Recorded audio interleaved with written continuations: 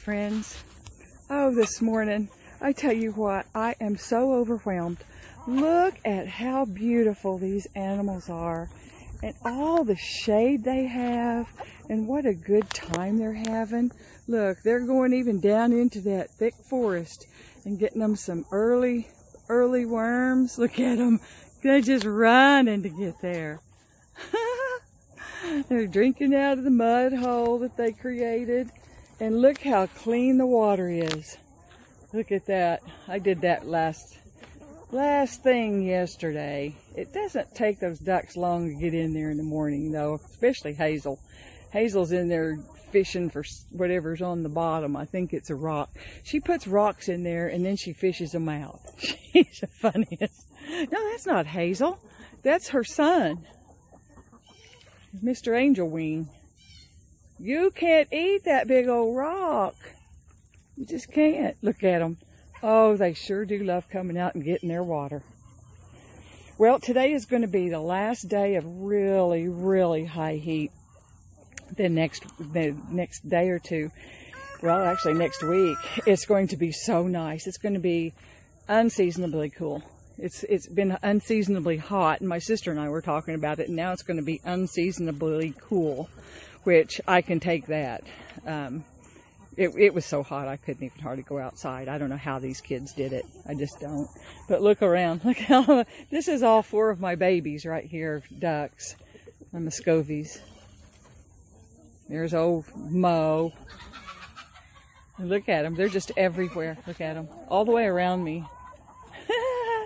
I tell you what, they sure love to eat. They love to eat. So, looky here. Here's Petey, my sister, who I talk about a lot. Her, let's see, great-grandson is my great-great-nephew. And I'm sorry, Malachi, but I can't remember if you're 8 or 9. I think that's what she said.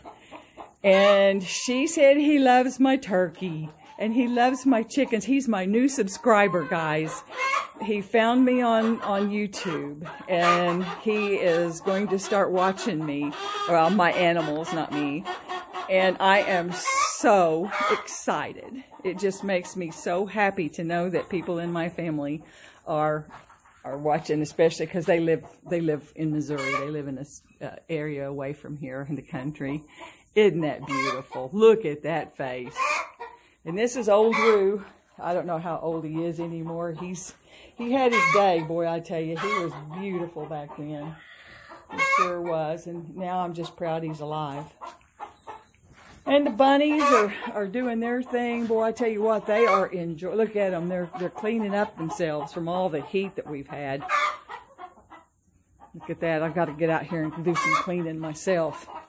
All of these are doing well. Look at them. They're just enjoying life. I fed them good last night. And they've already had all their breakfast and plenty of water and plenty of food. And looky here.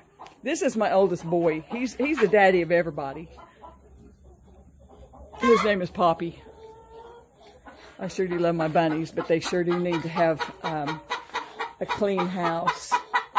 Looks like the girls are already laying. What are you doing? Are you just barking at everybody? You're not doing anything. We already got 1 egg. And let's see, 1 girl, 2 girls, 3 girls, and this is Hazel, and she's sitting there on her eggs. She wants to be a mama so bad. I put some Brahma babies under her. And here's another girl sitting. So that's 1, 2, 3, 4 girls sitting they're all actually laying. They're going to lay eggs. And 1 in time out.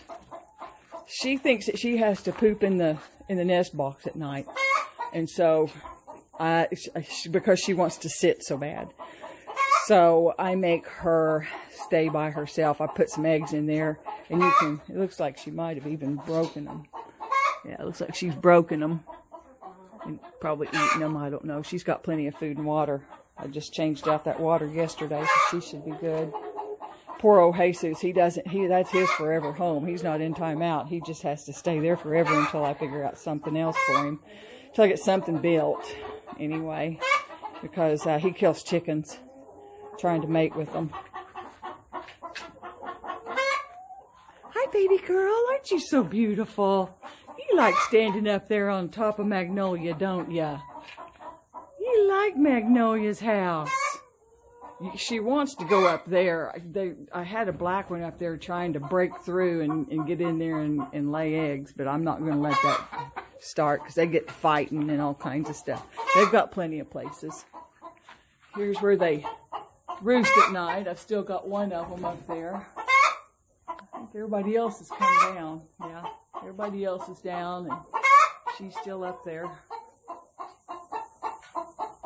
Well, sure, this last bags of feed I got are really small pellets. And they are just making a mess out of them. They rake them out to see if they can find the little bits of corn. And I just won't even give them any more until after they clean up the floor, and then I'll give them some more. Well, I think the baby turkeys are really popcorn. I think you're popcorn. Either that or you're just like my youngest son.